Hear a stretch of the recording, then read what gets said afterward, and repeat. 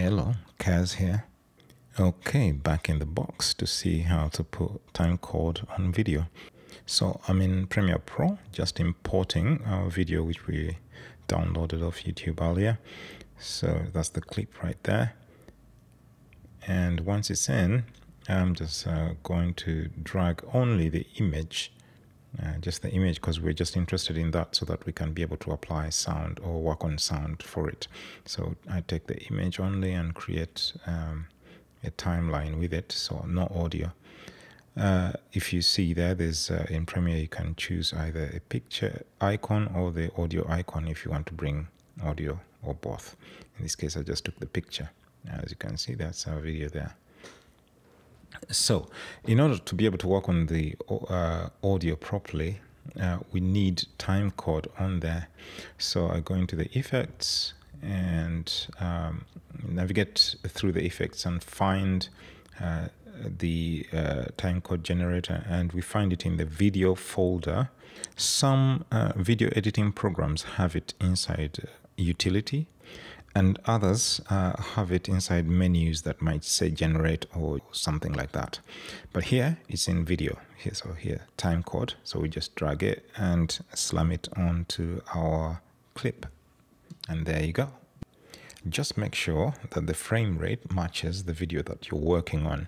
This number will be the same that you will choose in your DAW, like PAL, 25 frames per second, as used in Europe and most of Africa. Then you have NTSC, which is like 30 frames, used in North America and Japan and some other countries.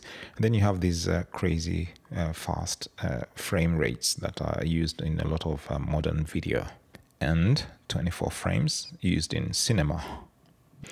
Pretty simple really, but let's have a look here at these different parameters that are for controlling, for example, the size. We can control that, and then we can also control whether there are any markers, just which we can switch on and off, which can allow us to pinpoint certain areas. Then we can change the opacity of the that black thing behind it for clarity, depending what type of video it is. We can change the positioning horizontally or vertically so that we place it exactly where we would prefer.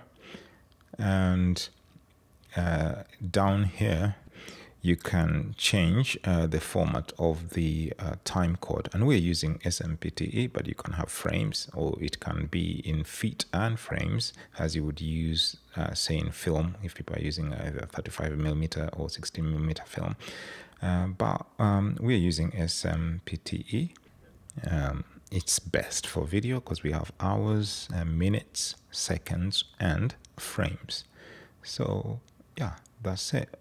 Now if the video is playing back, we've got our timecode, and we can be able to import this video into our DAW, be it Logic, Ableton, Cubase, Studio One, whatever, so that we can work on the audio properly.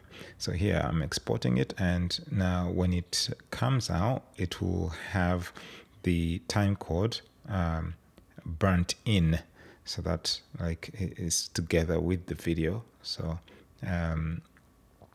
and it will be easy. So if I navigate, and now I'm playing that the export, all good.